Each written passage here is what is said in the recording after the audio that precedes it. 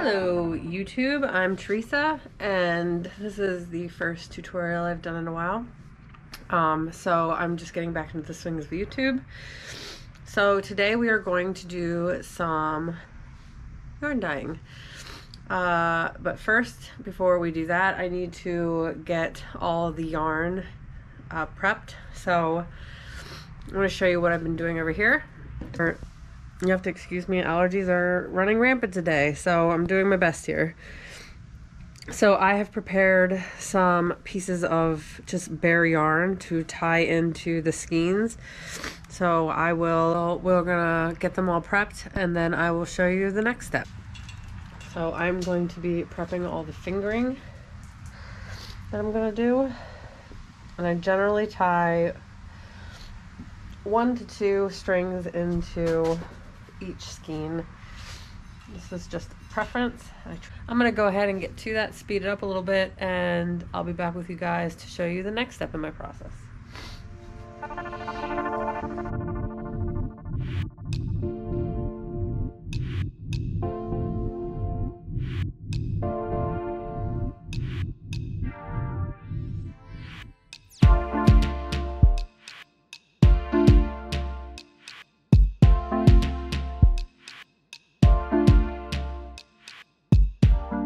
So today I'm going to be dyeing a new colorway. I'm going to be dyeing 8 skeins of fingering and 8 skeins of decay. The colorway is going to be called Spiritual Healing.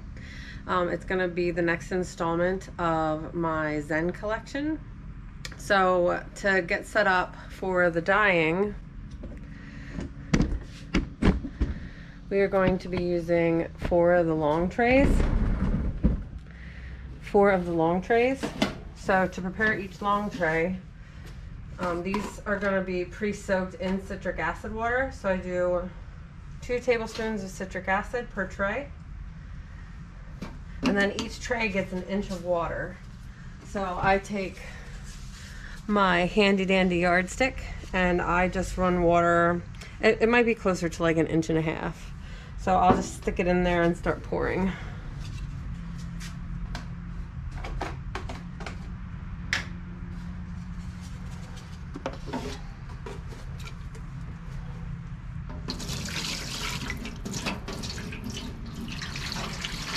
Steady hand, man, steady hand.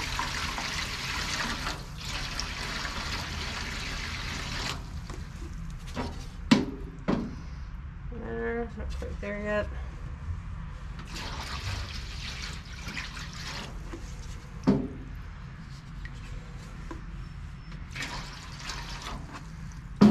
It's a little over 1 inch, more like 1.25 inches.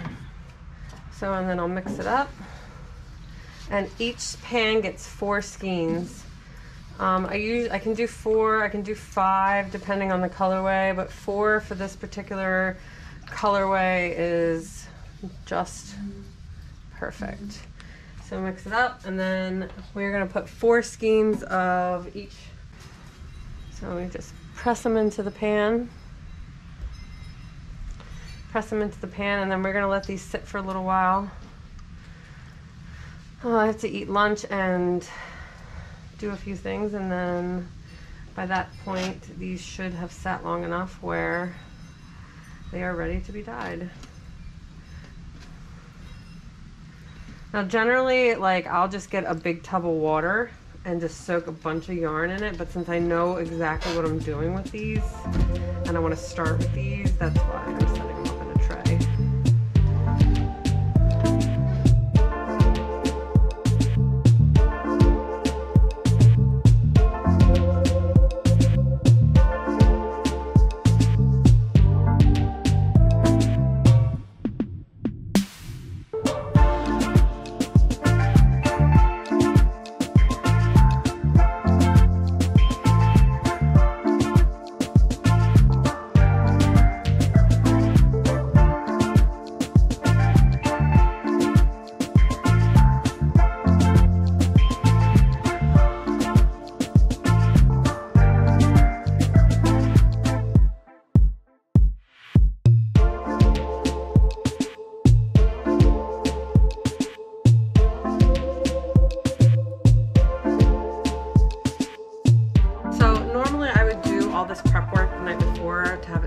everything so it's ready first thing in the morning.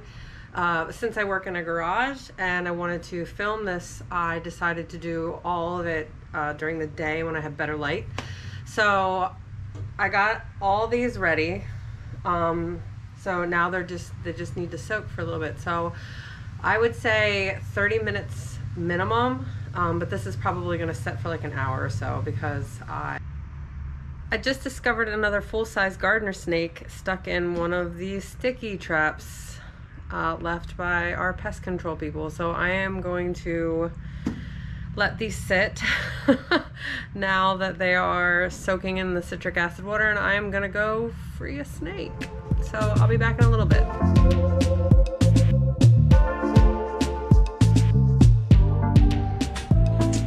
Hello again, it's me. So now we're to the step where it's time to mix up the colors. I need to get a little bit of water boiling here. And we'll start measuring out the colors we need to mix.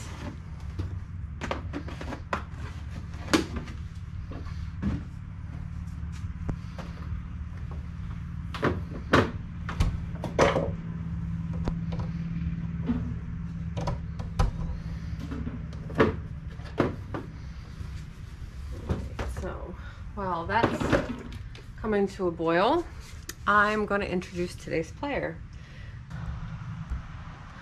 Shiitake mushroom, which is also a fiber reactive dye. We'll be doing some true black.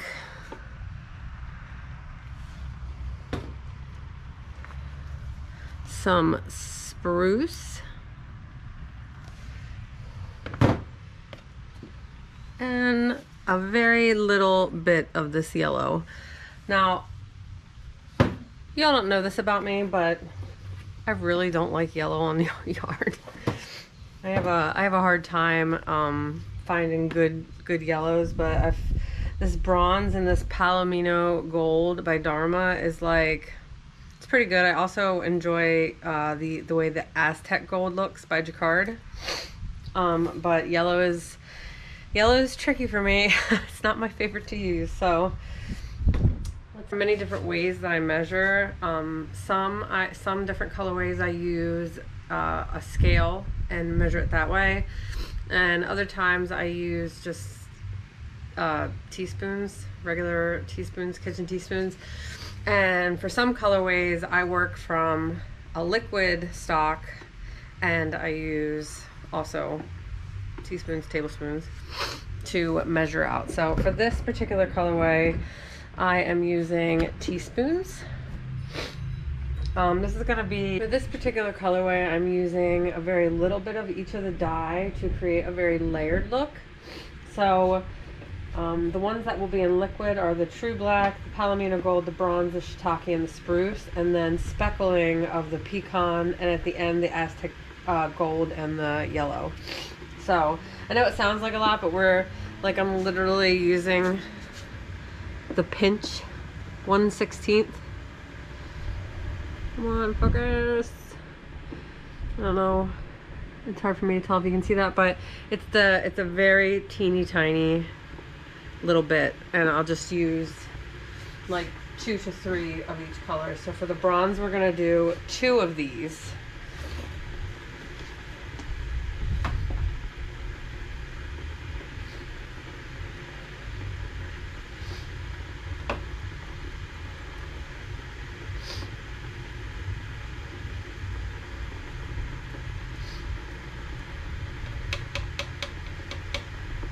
Actually, I'm going to do 3.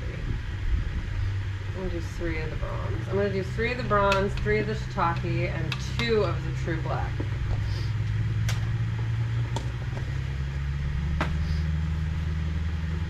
I don't mix any citric acid into the dye, especially if it's going to be a stock. So the Palomino gold will also be 3.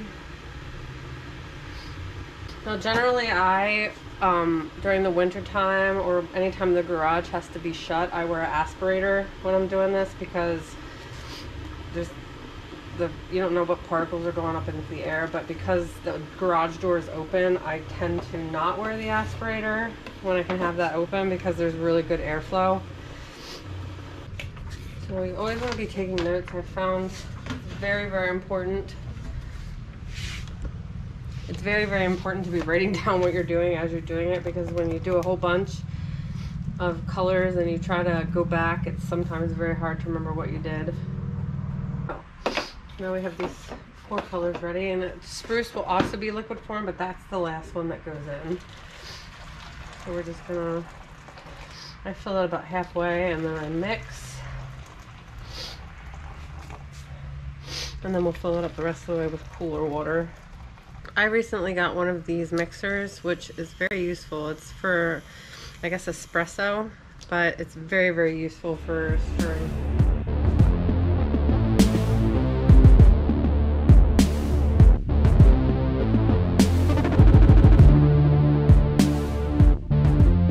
So now to each cup, I'm going to fill it all the way up with cool water.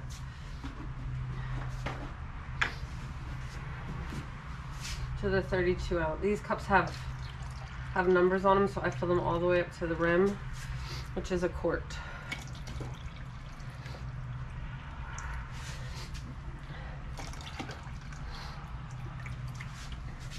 Or maybe I can make it a little higher. Now I just need to do that 3 more times. So I'm gonna go ahead and get that done.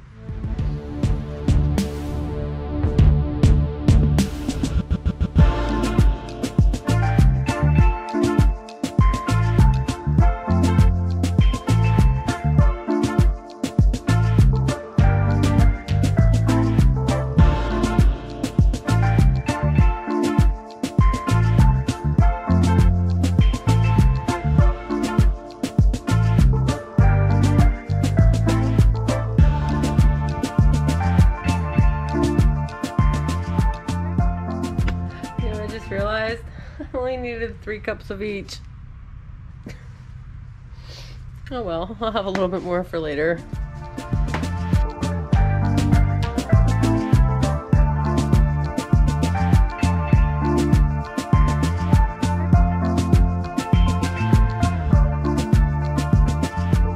So now we have 3 more of each that we need to mix.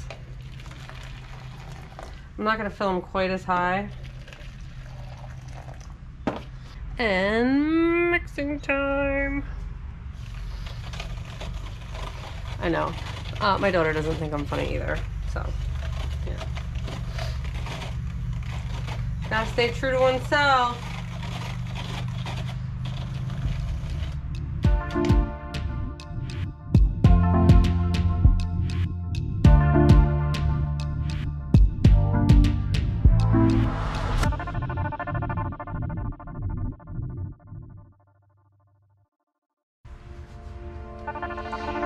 Alright, so we're going to start with the decay. A new method that I have been using quite a bit is starting with the skeins twisted. It hits many sides of the yarn because of the twist, so I feel like the color gets more evenly spread throughout. So these have been sitting in 2 tablespoons of citric acid for well over an hour. They're fully saturated skeins of yarn.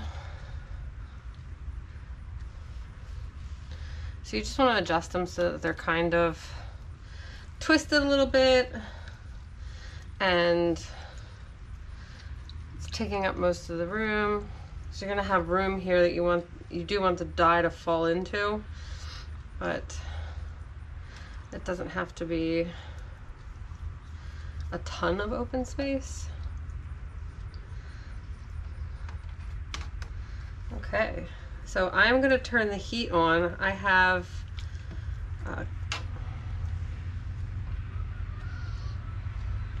I'm going to turn the heat on at about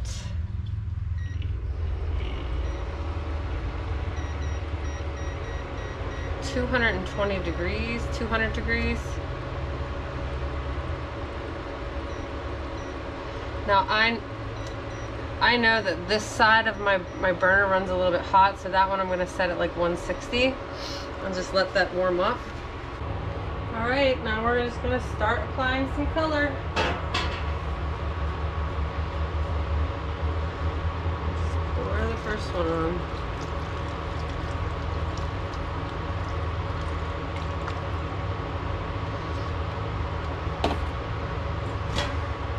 And then we're gonna let it sit for a little bit.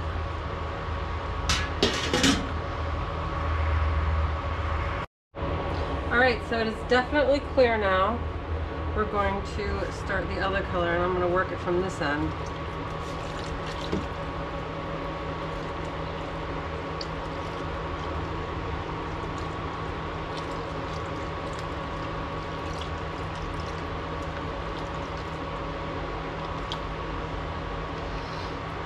We'll let that one clear, and then I believe, yep, that one clear, and then I'm going to flip it over so we can apply the last two colors. And do a little speckling. And it's time for the next color. For that one, well, for this one we're going to flip. So you're going to grab your trusty tongs. And we're going to flip these suckers over.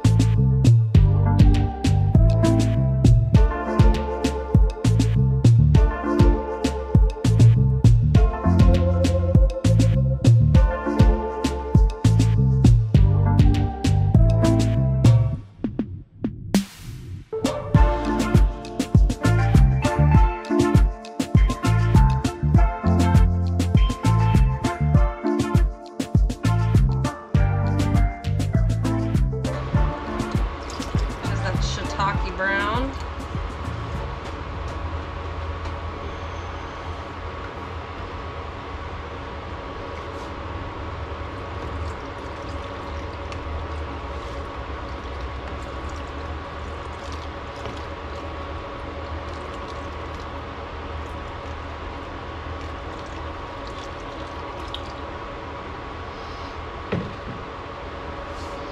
And we're going to let that go for a little bit to clear, and I'm going to work on the other pan. Alright, so at this point,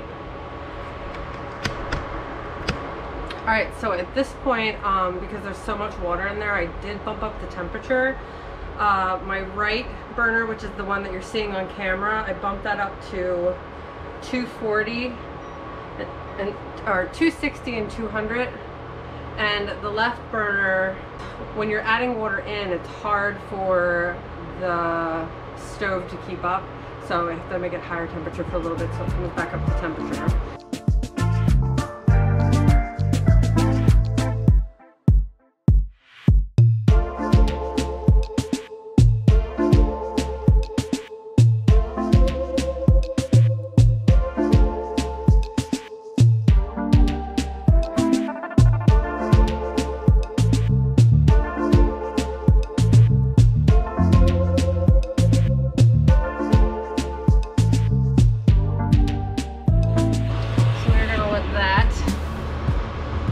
Soak into the yarn, and then we'll have one more color to do, which I didn't pre-mix.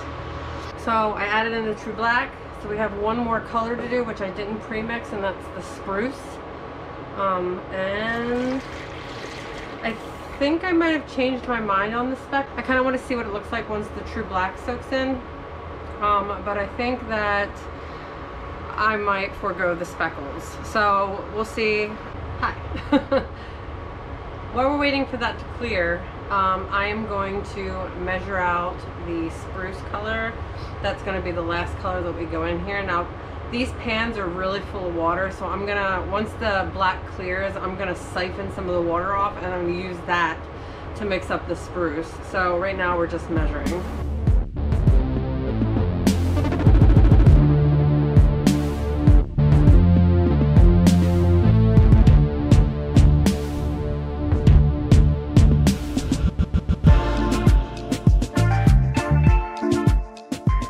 So once that clears, then I will come back and I'll show you how I siphon off this pan water to mix it and then put on the last color. So I've decided to flip these and kind of make sure they're all untwisted as they're taking in that black.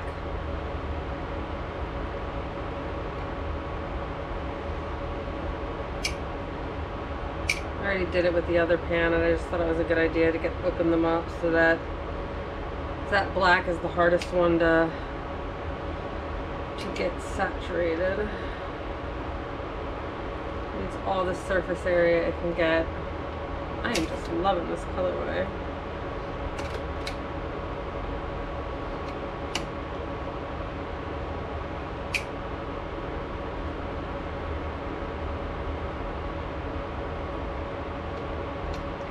Right. So we're going to give that a little bit more time. There's still quite a bit of color in there yet. And then we'll be back.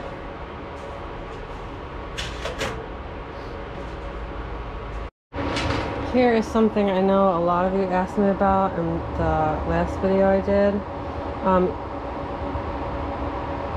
You want to keep the temperature anywhere between 180 and 200, just the cusp of 200. So, and to maintain that with this much water, I mean, you can see that the water level is really high. It's maintaining about 190, and that's what it's set at. So, I mean, it just depends on the style of cooktop you're using. But that's what you want to aim for. So, still waiting. Okay, and we're about, okay, we're back. And baby has risen all the way up. So, we are gonna siphon some of this water off to mix the spruce that we measured out. So I'm just gonna, there's a little bit of black you can see, but barely. That will totally mix up. As after we get this on, we're gonna let it run for about 25 minutes and then it's gonna sit all night. So you'd be surprised what the cooling off will suck up into the yarn. But we don't want to add any more water to this pan, otherwise it will overflow. So I'm just siphoning off some of the water to mix up the spruce with. So for a moment, I'm going to cover this up again. So we can use a little mixer give this a good stir and do. Give this a good stir. And then this will be the final color. I'm not going to show me dyeing the fingering weight because this video will be entirely too long.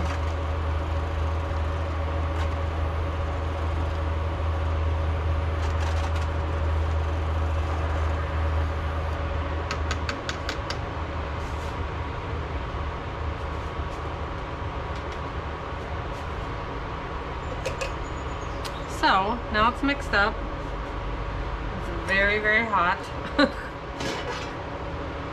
We are going to just add this last color on and let it run for a while until the heat clears.